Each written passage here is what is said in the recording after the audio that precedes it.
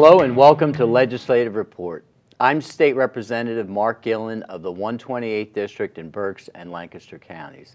As a history buff, I'm excited about today's program. The Pennsylvania House Archives exist to preserve the history and records of the House. The archives consist of committee records, House journals, video interviews with retired members, personal collections of memorabilia, and many other items. Joining me today to tell us about the collection is Jen Ott, research analyst with the PA House Archives. Welcome to the program. Thank you for having me. Thank you for joining me here. I am excited about this as a history buff. We're excited to be part of it. And the fact that you brought some of the archival pieces, you've given us some information already, which we're going to go on air with, about how not to preserve and to collect. And I'm interested in this, especially because I started a museum in Berks County, the Berks Military History Museum. So hopefully we're going to learn to avoid some mistakes that others have made in the past. But let's learn a little bit more about Jen. How were you raised, educated, and how did you end up in the Capitol? I am from Shippensburg, Pennsylvania. I went to school there and I attended college at Shippensburg University.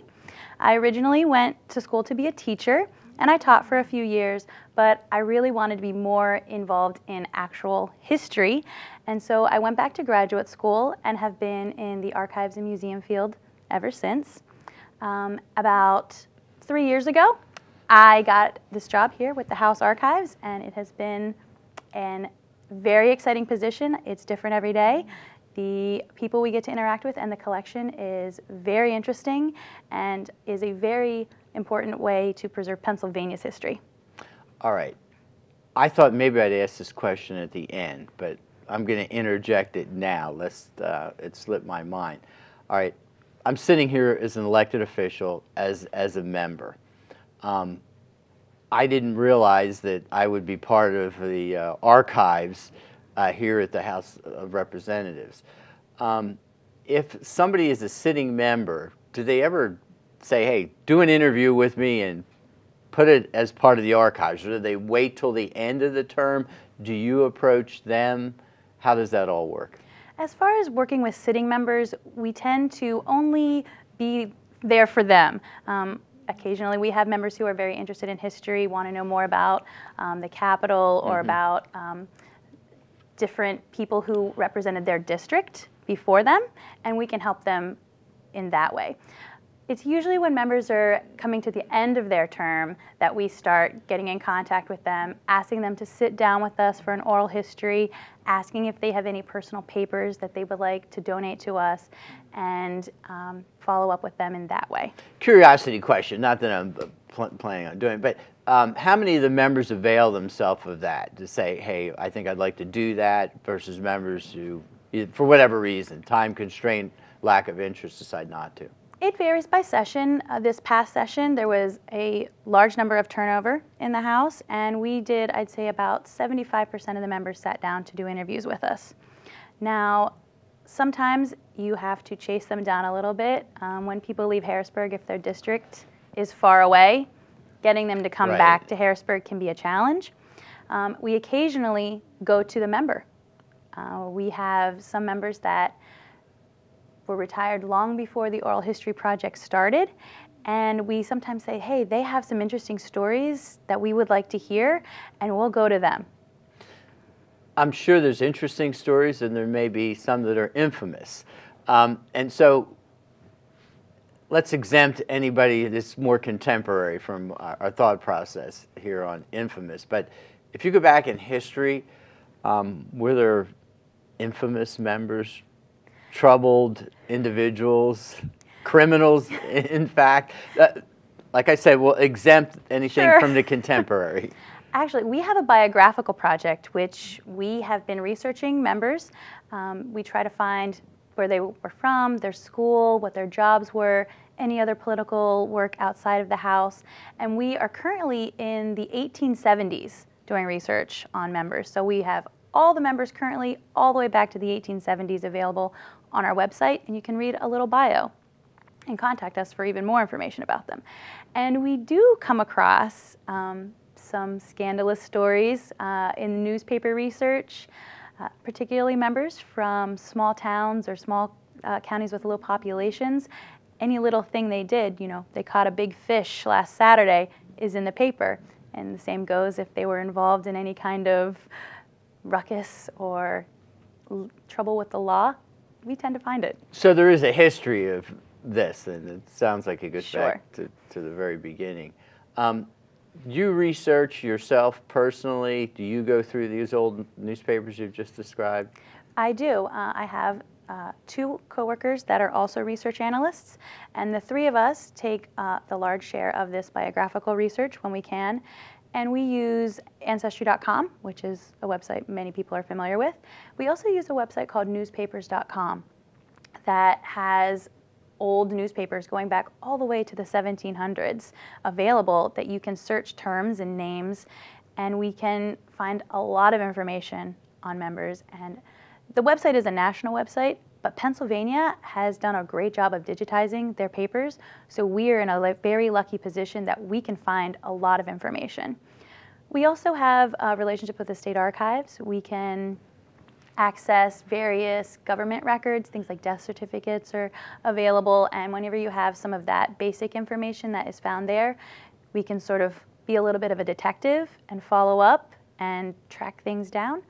I have called cemeteries to find burial locations, and sometimes you can find a family member's name, and you can find a will, and you can find all of these documents to find out more about the members that have served here and create a holistic view of their life.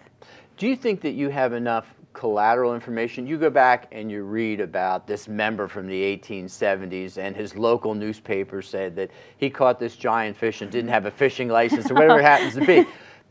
Today we have a lot of collateralizing information to affirm or perhaps present a slightly different picture. Do you think, given the historical context, you know, where journalism has come from in the electronic age, do you have enough information to create parallel bodies of fact and say, yeah, I think this actually was true. He did catch this big fish and didn't have a fishing license, or are you left in some cases with single source?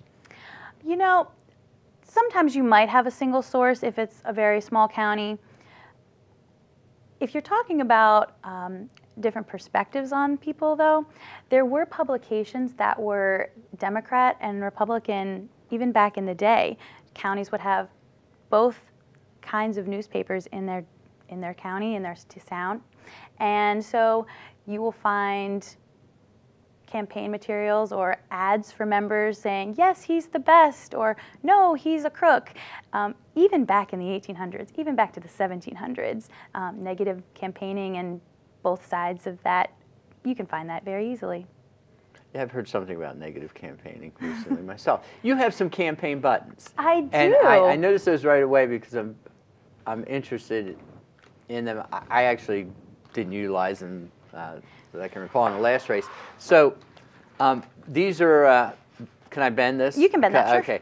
So these are more contemporary buttons. These are. And these are familiar names. Mm-hmm. How far back does your campaign button collection go? Our campaign button collection goes back to our earliest pin is from about the 1870s. And they were very small. I didn't bring them today because they are a little more fragile. Time has been a little harder on them, but we do have some small examples from the 1800s. But these pins are from a collection donated by former member Representative Fred Noy, and he was an avid campaign memorabilia collector, and he donated his large collection to us very recently of thousands of pins and other campaign items. Extending over what period of time? Well, the early ones he would find sometimes on flea markets, eBay, and so he purchased some of those very old ones himself. Oh, he did, okay. But he also collected from peers, both Republicans and Democrats, while he was in office, just because he was interested in it. And I imagine some of the older buttons have significant value and need protecting by the archives. The archives tends to not put a dollar amount on the items in our collection, but they are certainly valuable in that they are rare. And a Pennsylvania member of the house pin is not something that is, going to be seen as valuable perhaps if it found its way to Colorado or something. And so us being able to catch them before they are discarded or slip through the fingers because people don't realize what they are is very important. Yeah, I guess it would depend on the individual. If someone was simply a state representative and they went back to their community and their job and continued therein, but if someone was Franklin or another notable, I'm suspecting that Benjamin Franklin didn't have campaign buttons. The campaign buttons were not popular in the Revolution. Well, that's great. And so you have thousands of these just as a consequence of the one member's donation. Yes. Is this a collection that's ongoing that you continue to build if somebody has something they'd like to donate?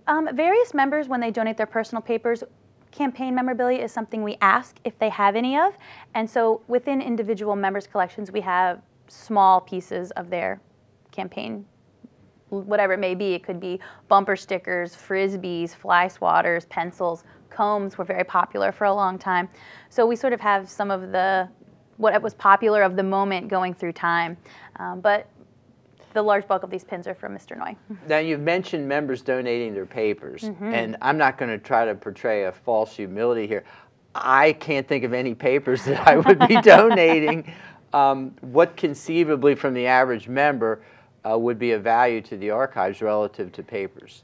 Well, we ask for research files is probably the most common form of papers. So if somebody was very passionate about a particular issue.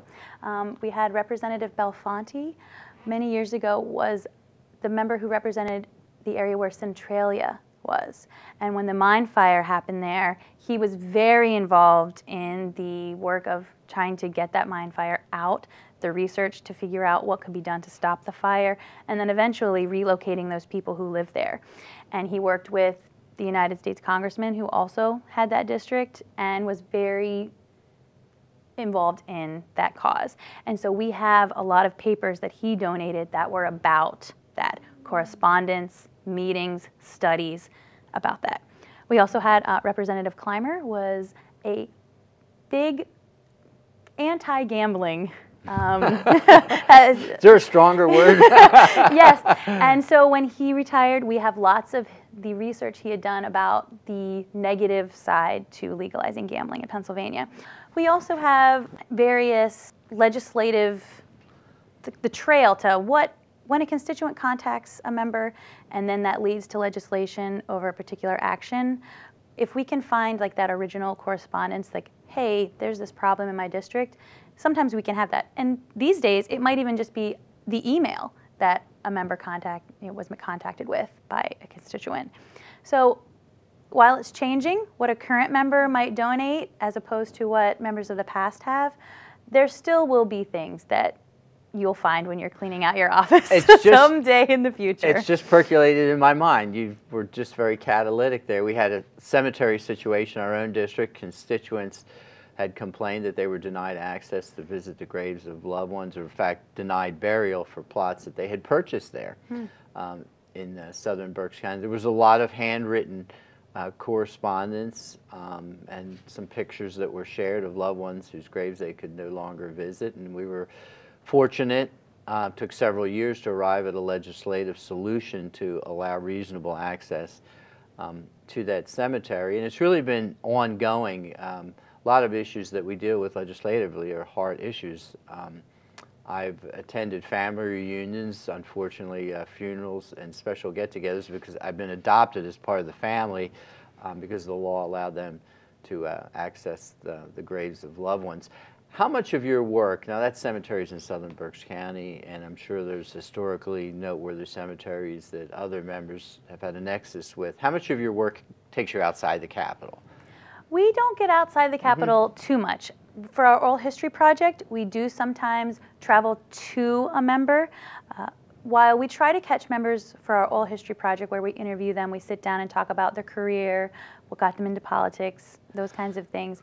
While we usually try to get people when they're retiring, the oral history project hasn't always existed. So sometimes we'll find a member who may be in their 80s or 90s, and we're like, we want to get their story before it's too late.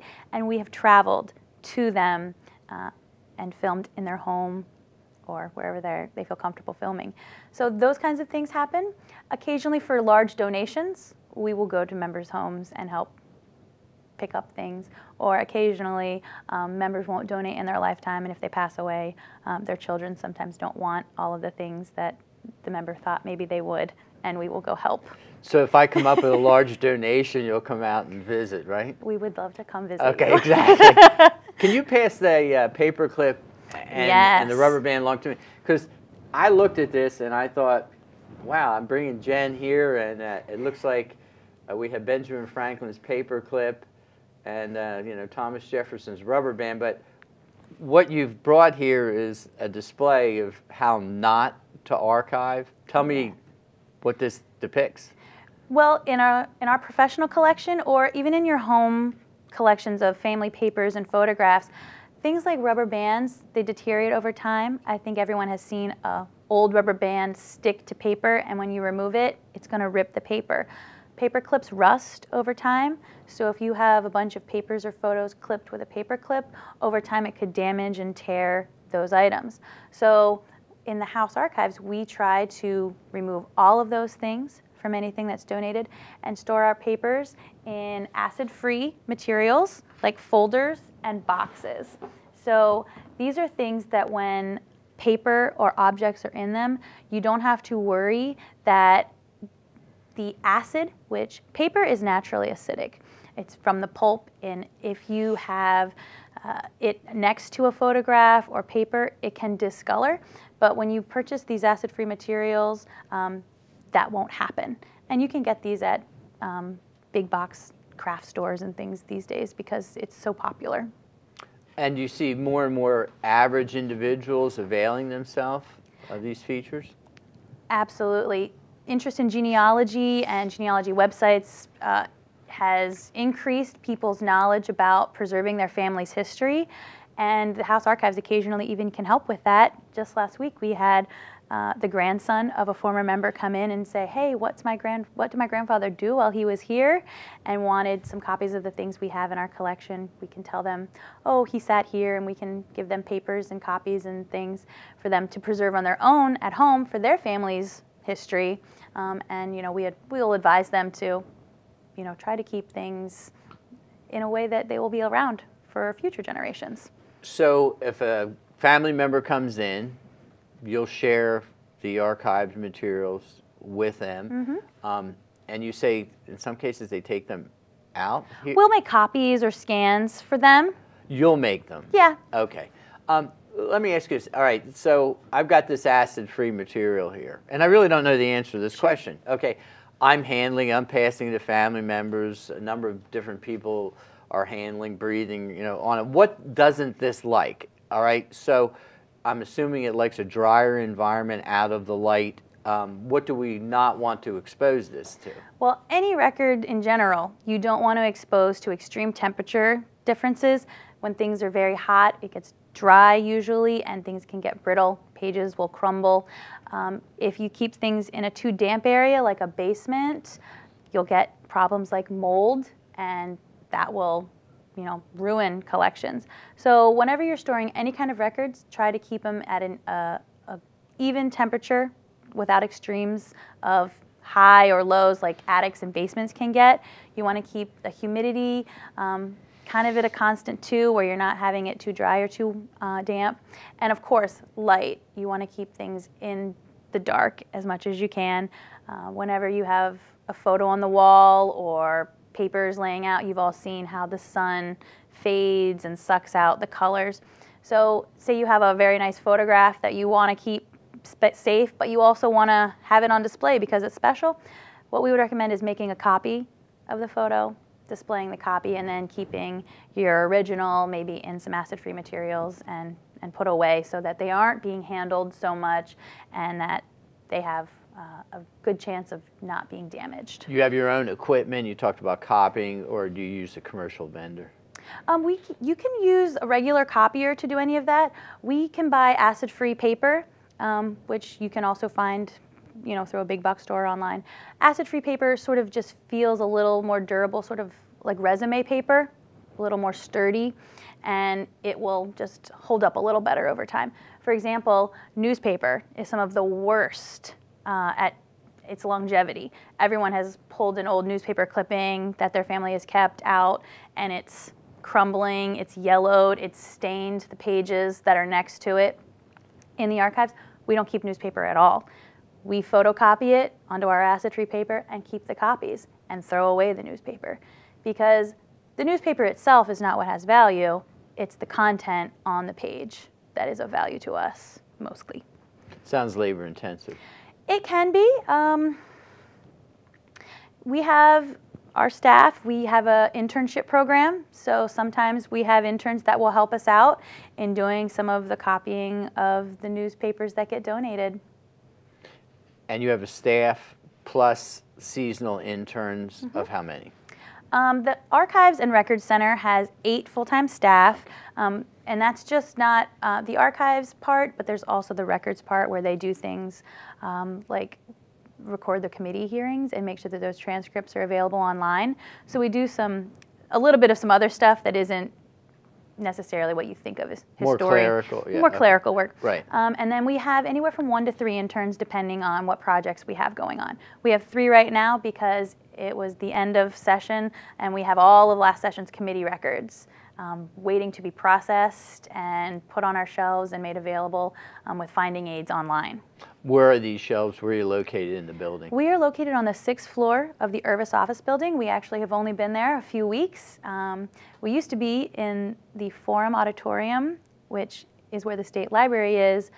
That building's being renovated, so we've been moved back to the Capitol and have the majority of the 6th floor of Irvis, and we have new shelving that can better take care of our records for posterity. I don't think I've ever been on the 6th floor of the Irvis building. I have had no reason to go up there. Now Well, I know it's there. For many years, it once upon a time was home to the courts. The judges' offices were up there. And it sat as a furniture haven for the last several years since the courts left. And it wasn't until our need for a new home came up that it was cleaned out and we were put up there. You've got some pictures and some other things in here, examples Absolutely. of mishandling or misstoring. This is from a collection that me and an intern are currently processing, and this member has donated newspapers, photos, memos. This is actually a draft of a newsletter he was going to send out, but it was arranged in such a way that a photo was on top of the newsletter and then a newspaper on top of that, and you can see where the newspaper has bled and discolored the page, made it brown, and where the photo was, you can see the white spot of just what this has done in not even 20 years. Now this has got former Senator Piccola's name on here, doesn't it? Okay, so is he responsible for this? Well, Jeff is a friend, by the way. Oh, okay. Senator Piccola was a House member before his time in the Senate, so he qualifies as somebody whose things we would take, and he donated lots of materials, lots of great photos from his work, and there's a great picture of him also. The sketch, I'm not sure who was responsible for, but it's unique. Members still do newsletters, and we rarely see the goings-on of what goes into making their newsletter. So this is a great piece that we would love to keep, and it's just a shame it's a little bit tarnished, but it's been saved now, and we can keep it for future generations to see. It confirms my suspicion that I should not be doing my own drawings of my picture. Okay. And then this picture over here, it's actually several pictures. It's 2 pictures. And what was the problem in the handling or storing of this? These pictures got wet, and when the photos get wet and then dry, they are basically impossible to separate, and without ripping the bottom photo, because it's just the thin layer of the image on top of the paper. So luckily, a lot of these photos were from the House and Senate, and we can get duplicates, or many times they were multiple copies. So these ones being a little damaged is not the end of the world for us, because we can get other copies. But if you have one-of-a-kind photos and you let them get wet, or even water in a frame that touches the picture, if you try to take it out after it dries, will likely not come off cleanly. Okay, so this should have been presented to you or quickly put in acid-free and not wet, obviously. Sure.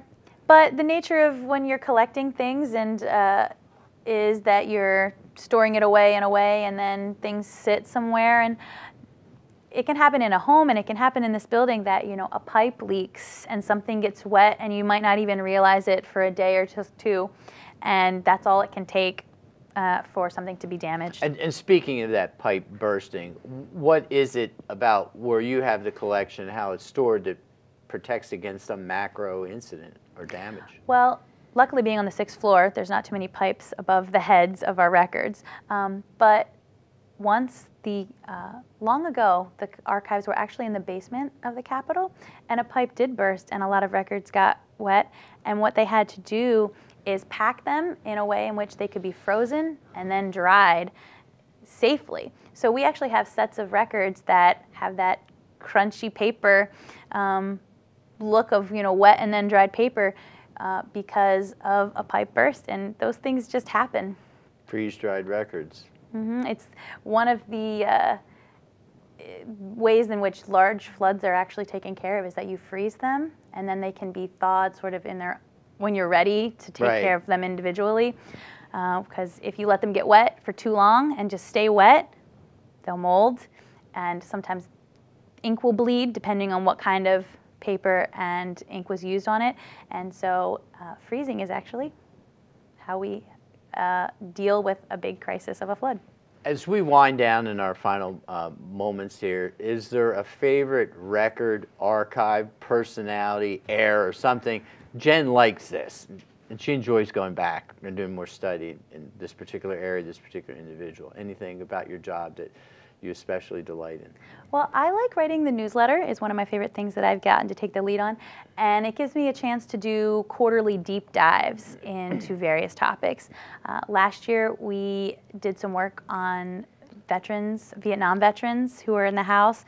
It was part of a larger project the House and Senate had done to try to get Vietnam veterans their benefits that they're due. Great. And it was a wonderful opportunity to learn not only more about House members that have served, but connect their service with the service of other veterans in the state, which was a wonderful experience.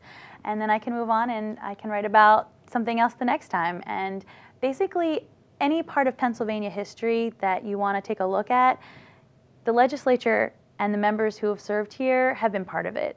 And that's always fun. Well, I'll look forward to adding some elements to your records and archives, and if someone can't get to sleep at night and have insomnia, they can go through my old papers. Actually, I would hope there'd be some legacy for my passion on veterans issues and working with the aging, and certainly maybe I'll even share some of the records of how we led up to a success story in allowing people to get to the graves of loved ones. I'm State Representative Mark Gillen.